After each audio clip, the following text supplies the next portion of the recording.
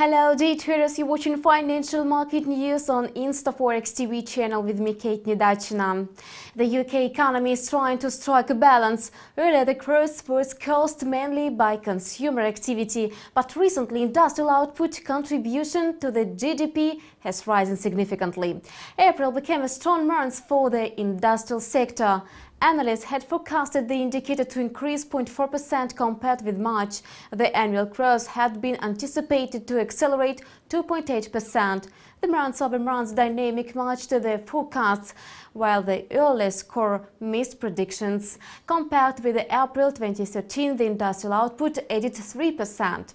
The indicator released by the Office for National Statistics reached a high of 2011. The components of transportation, equipment, computers and electronics topped the list of gainers. The GBP-USD pair went down to an intraday low of $1.67.79 briefly ahead of the publication, but it climbed back to the level of $1.38 around the yesterday close mark.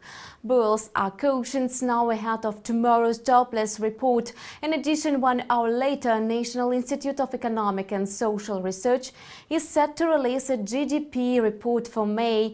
This data is scheduled before the official statistics, thus will influence the market. It was ИнстаФорекс News and me, Kate Nedachina. See you tomorrow.